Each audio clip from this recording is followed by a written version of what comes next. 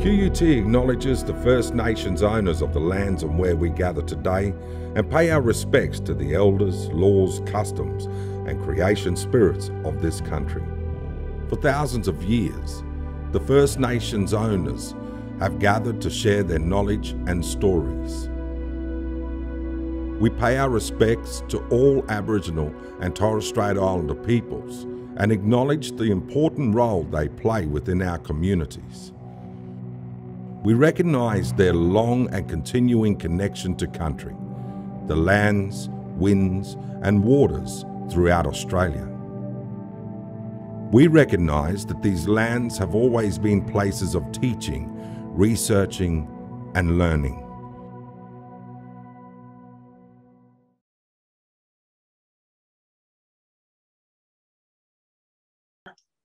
Good afternoon, everybody, and welcome to our 10th and final educator webinar for 2021.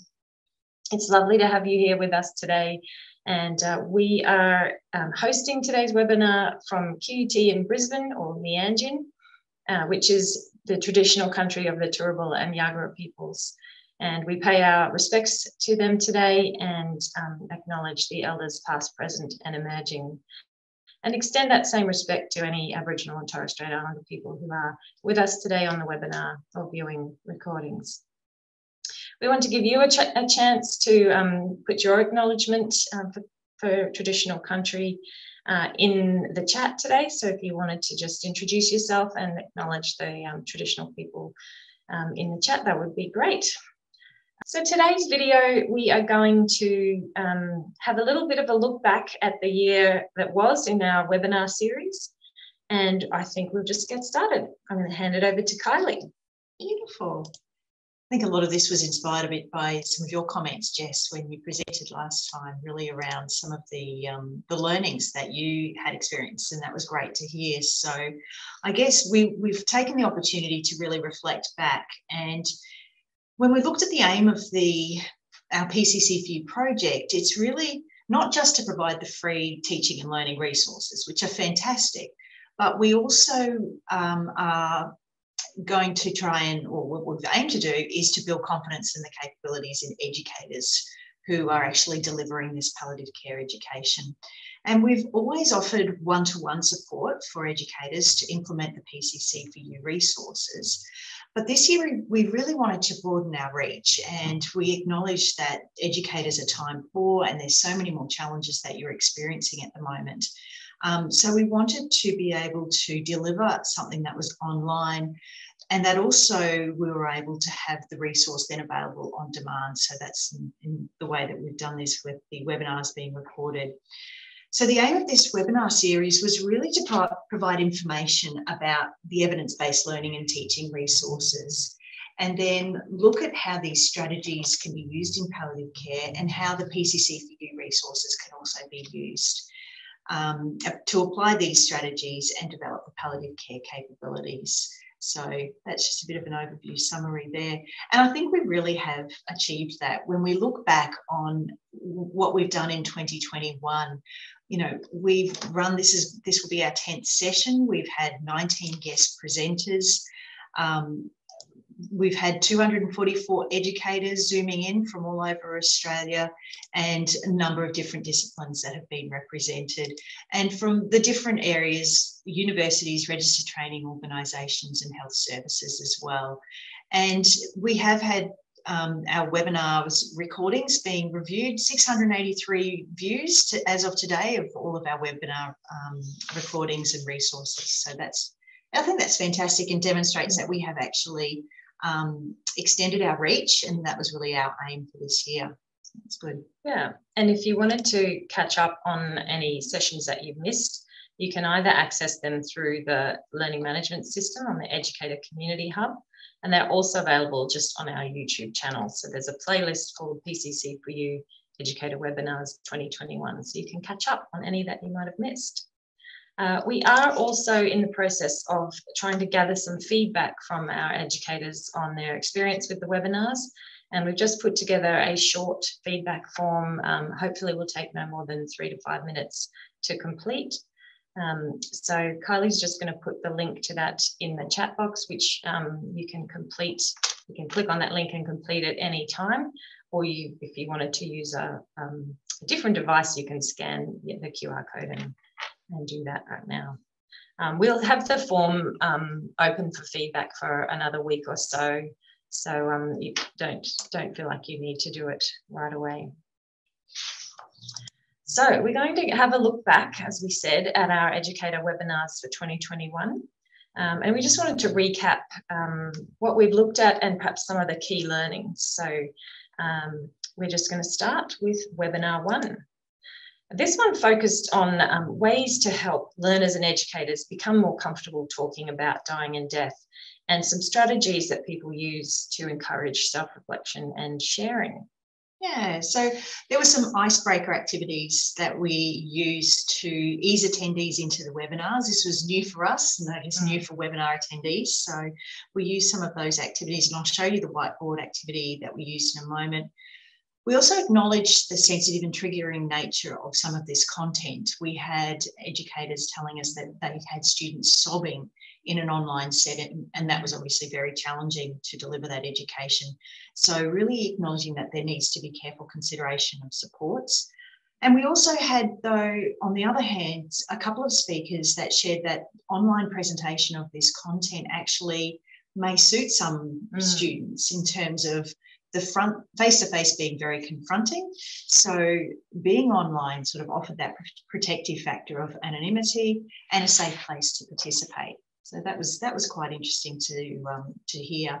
So this is just an example now of one of the icebreaker activities, and this is where users had to identify all the other euphemisms that are used to talk about death and dying. As you can see, there's a number of comments there.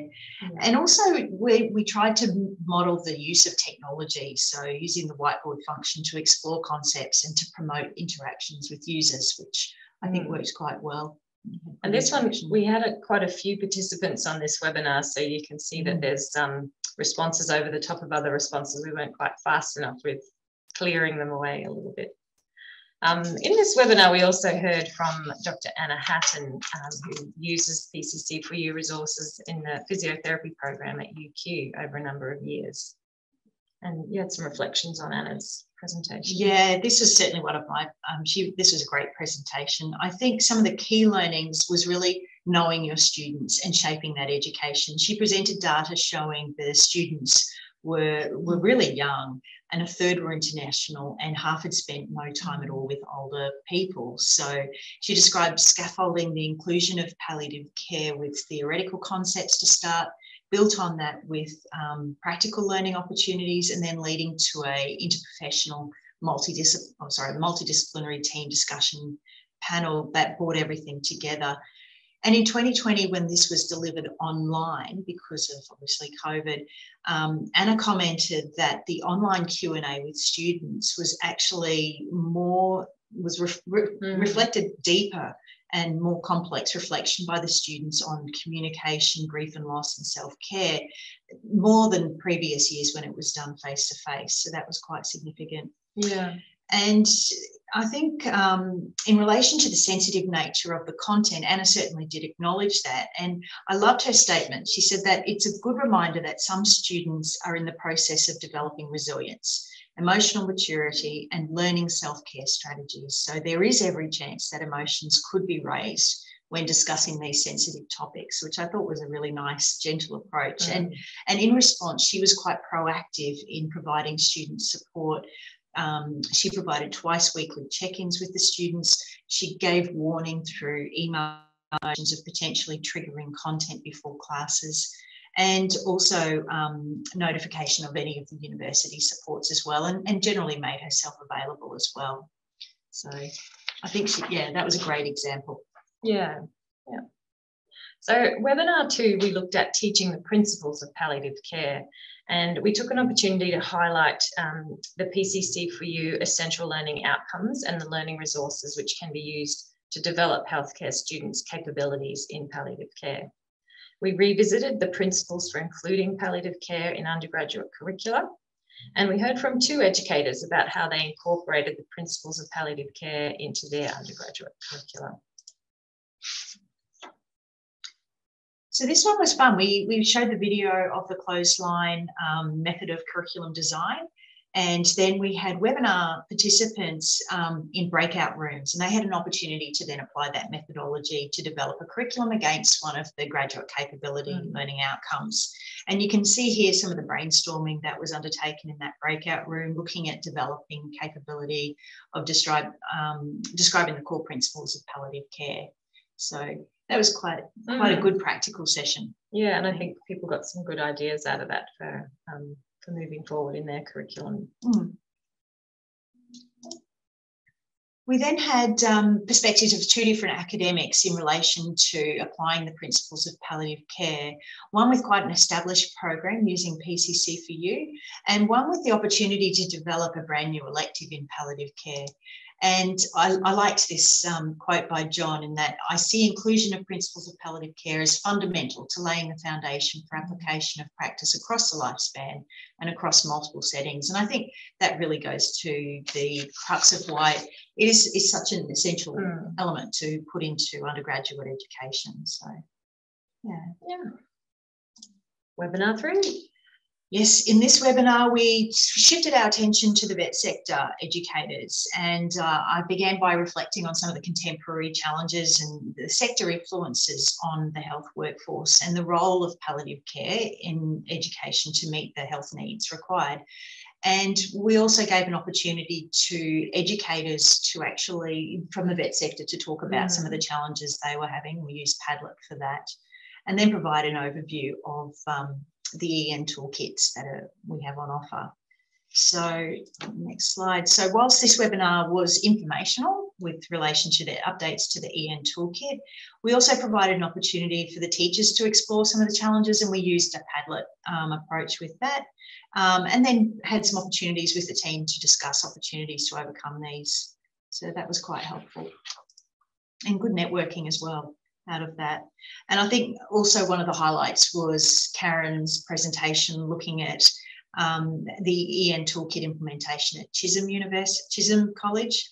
It's very comprehensively embedded over there with face-to-face and self-directed learning. And the capstone session, really in session 8, involves simulation, the use of a patient actors to explore end-of-life concepts. And it was quite good to hear that example, and shows how the resources can be used flexibly in different environments. Very good. Me again. So this webinar 4, really built on the recognition that interprofessional practice is integral to quality palliative care, and successful interprofessional practice really has to be promoted through opportunities for IPL in undergraduate education.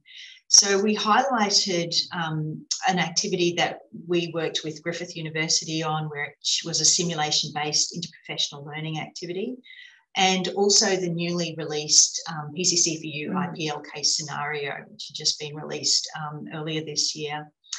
And interesting, one of the reflections that Nathan Reeves from Griffith University made was around pivoting to the online simulation in 2020, and noting that it's continued to meet its student outcomes, and compared with the face-to-face delivery has actually been more economically viable. So I think more and more, although it was a tough year, we've heard this story over and over again, that there are some sort of silver linings to the online delivery of education. Webinar 5, we looked at the Care Worker Toolkit, which I think has just celebrated its first birthday. It's been out and about for over a year now. And we heard from, this was one of our consumer reviewers for the Care Worker Toolkit, Genevieve Cook, who was previously a care worker and then an enrolled nurse, and at the time was a registered nurse student. And she had a look through the toolkit as part of our review process, and she had some really good impressions of the toolkit in terms of the way that it's presented and the way it flows. And she highlighted that for herself it was a really good revision on self-care and about the holistic nature of palliative care and caring not just for the person with life-limiting illness, but for their family and community as well. So that then brought us to webinar 6, where we had a collaborative approach with our IPEPA colleague, National Project Manager, Nicole Hewlett. We spoke a little bit about what culturally responsive care is and how our current focus topic 2 is being redeveloped. And then we had really just a lovely open conversation with Nick. And the people who attended the webinar were able to ask questions, and we asked Nicole some particular questions around delivering culturally responsive palliative care. We talked about the diversity of peoples. We talked about some of the beliefs around the end-of-life journey and some of the common barriers that people experience when it comes to accessing palliative care. And we also heard from Nicole just the importance of developing in entry to practice healthcare students that ability to really engage and listen deeply to somebody's story. We have taken some shorter videos out of that webinar, which we're using in our redeveloped toolkit. So they're also available on our YouTube channel under our PCC4U IPEPA Yarning playlist. We had some key questions from academics around the role of non-Indigenous educators in delivering this kind of content.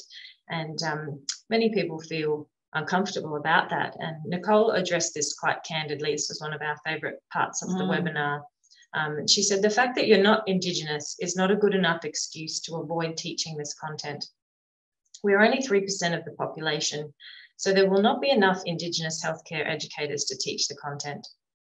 Sharing your own journey as an educator and what you have learned, and inviting any Indigenous people in the room to share their knowledge if they would like to, is important. So it was kind of a takeaway message for us to keep doing what we're doing. Yeah, I think so. Yeah. And a bit of inspiration. I think we'll possibly start the year next year with some motivational webinar to sort of really encourage educators to deliver this content. Yes, that's right. We're already planning webinars for 2022. Webinar 7, we had a look at simulation. We did another really, breakout teaching and learning strategy that has increased in focus this year. And I provided an overview of simulation, what it is as a learning strategy, how it impacts on student learning, and its role in palliative care education. So we actually had a couple speakers. We had Linda, who's part of the PCC4U team, talked about the use of the PCC4U case scenarios in the nursing program at QUT, and they use patient actors in the simulation. And some of the student reflections on the screen just show how much they got out of the experience, and I think it was quite a successful implementation process. That was good. We also had the wonderful Dr. Naomi Tratisi, and she discussed her work on simulation. I just love this quote that it just resonated with me. So simulation is not a blunt instrument. It is nuanced, and you need to find the best fit. There are a range of typologies. It is about thinking intentionally at the design stage. What am I trying to achieve? What simulation type is the best? I think, and she described how her research is highlighting that learning comes not only from the interaction that the student has with the simulated patient, but really that reflective debrief and being able to sit and process the emotions which may raise during the activity, and really, again, highlighted the critical role that educators have in modelling that communication and those reflective processes as well. And this slide just really highlights sort of an outcome of that paper that she had, which is the key strategies that educators can use. And she also raised the issue of reflective fatigue. That was also part of the conversation. Peer learning was also highlighted as a really rich opportunity. So I'd certainly recommend this as one of the webinars to watch if you missed it, because it really did drill down to some of that pedagogy around critical thinking and analysis and reflection. Yeah. And honestly, just to listen to somebody who's she's so very passionately into her content area is just inspiring, I think. On to webinar 8, where we introduced people to the PACE directory app, which is our something that as a collaborative had been working on over the year. And we were giving a bit of background to the app and its development, helping people understand how to use it. And then we also were privileged to hear from a number of our project partners who have resources on the app. So you can see all the logos there on the screen. We heard from just a short amount from each of these people, just highlighting the resources that they have and how they have found them, how you can find them on the app. Webinar 9. Yeah, this is great. So our most recent webinar. So Deidre Morgan really set the scene and looked at the role of allied health in palliative care is no longer emerging. It is integral and reinforced by a recent WHO report on allied health in palliative care. So that was great to have Deidre come and set that scene.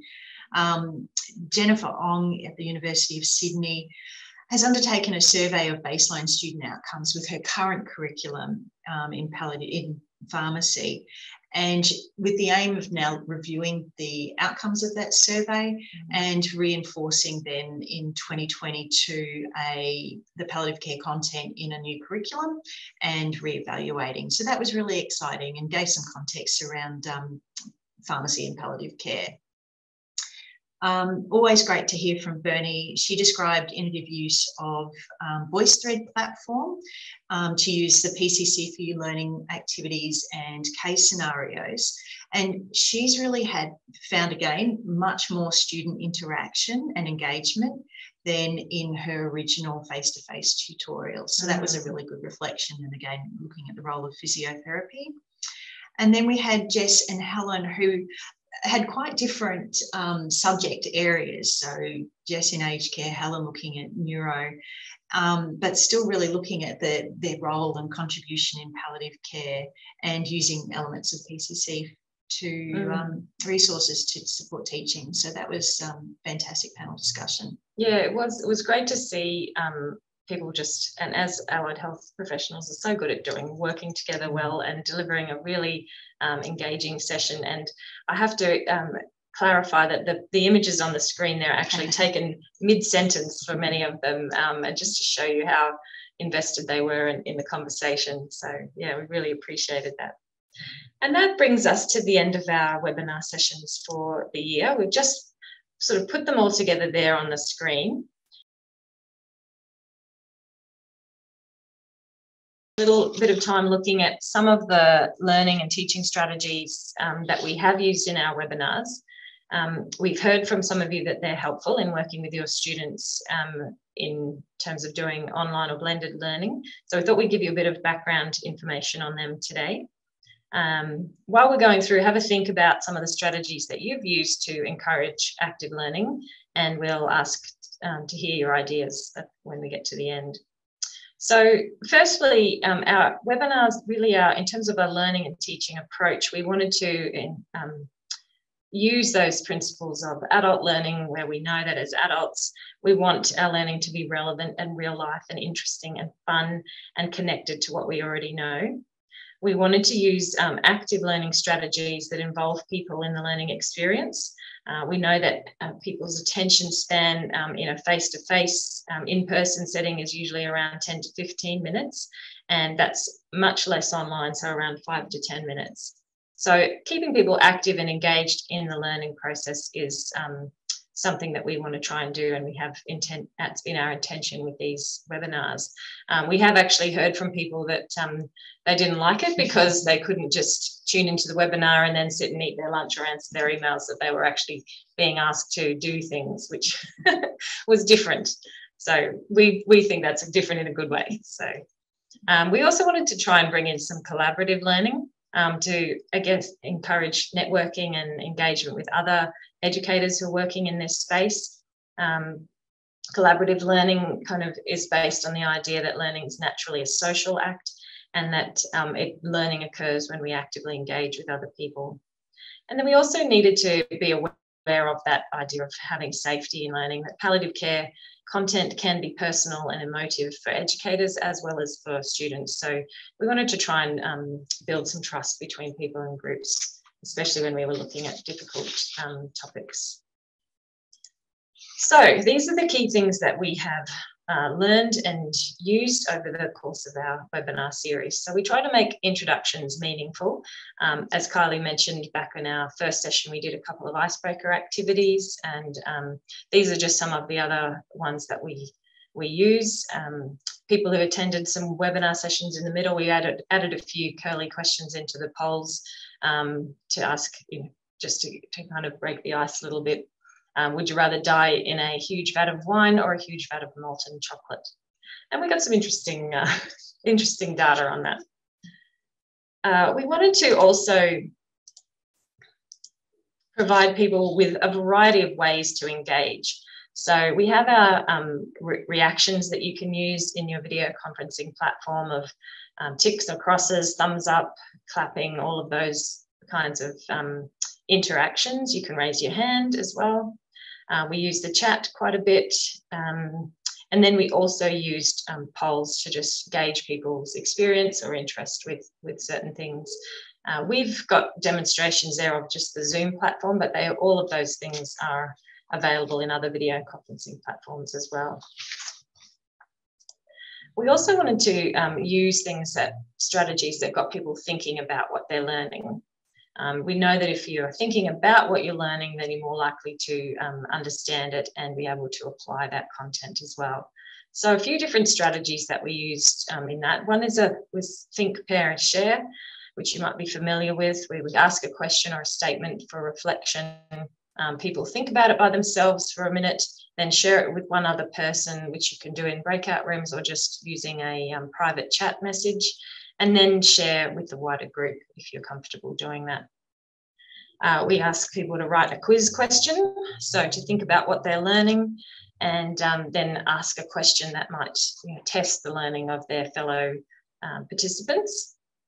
When we're showing large resources or video content and we wanted people to be looking out for something during the video or while they're exposed to the resource, then we could set them up a little bit with some key points. So look out for 3 things you notice about how the person is demonstrating active listening, for example.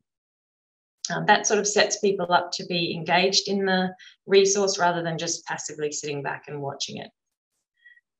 Make a list is another strategy. So as you're going through some content, make a list. So we could have said to you at the beginning of our webinars of the year review, make a list of the ones you've been to, the ones that you liked, which ones you're going to go back to. And that would, I guess, set you up to be active in your learning. So you're taking notes off to the side or something like that. And another one we have used is making a word cloud. So these are great ideas for just gathering people's thoughts and impressions about a particular topic you're learning about.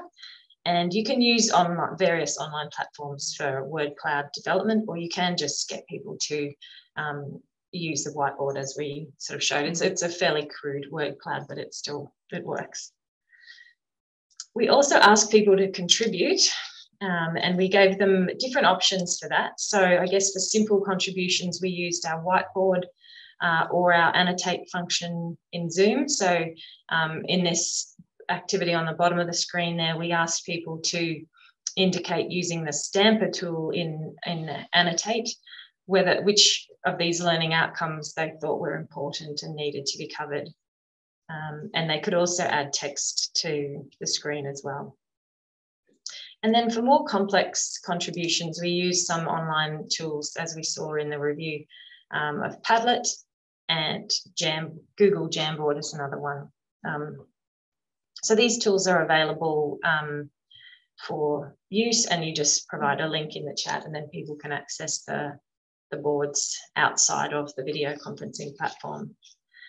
We realised some of our learning from this is that whatever we're using, we make sure we give detailed instructions on how to find it and then give people time. So the temptation is to rush on and start the activity, but not everyone may have found the resource yet. So we've learned that we just give people a bit of time. We added in links to the chat, so make it easier for people to follow, and add our instructions into the chat as well. And we're trying to be mindful of people that aren't using 2 screens or maybe viewing the webinar on their tablet or phone. So we're trying to give options for people. We also tried to encourage networking and collaboration using breakout rooms. And the same learnings, I guess, go with that we realise that the smaller the number of people in the room, the better to some extent, as they would all get a chance to contribute. We realised 3 to 5 members were typically the best. And again, making sure instructions are clear and allowing enough time. I think we had a few breakout rooms early on where there was people frustrated because they only just got time to meet and greet each other and didn't get to do the activity. So we learned from that and then gave a bit more time. I guess one of our main problems with running these webinars has been we try to put a lot into an hour, and we often have to scale it back a little bit. Also having a team member or somebody who you know knows the content in each of the breakout rooms was really helpful. So in terms of our lessons learned over the year, these are the things we try and do with our webinars now. We make and plan and make a timeline for each session, and we try and follow it. We provide further reading and resources afterwards to support the content delivery, so not trying to deliver it all in the session. We give multiple options for people to participate. We practice beforehand, even though it may not always seem like we do practice. We have a second technical person who can be available if anyone has difficulties, and can also do the playing videos, sharing screens, that kind of thing. We try and be flexible about the time and activities, and sometimes we're being flexible in the middle of the webinar, you know, doing one thing or not doing something if we run out of time for it. We try and always bring it back at the end and summarise our key messages, and always keep learning about our platform. I think we've found each time we've run a webinar that Zoom has done an update, and we have to relearn it. It's a new particularity of Zoom. So yeah, we're always learning and trying sort of different things to make it work more effectively. So why do we do this? And this is a quote that I appreciate, because I think this gives me a why to do it this way. Benjamin Franklin said, "Tell me and I forget, teach me and I remember, involve me and I learn."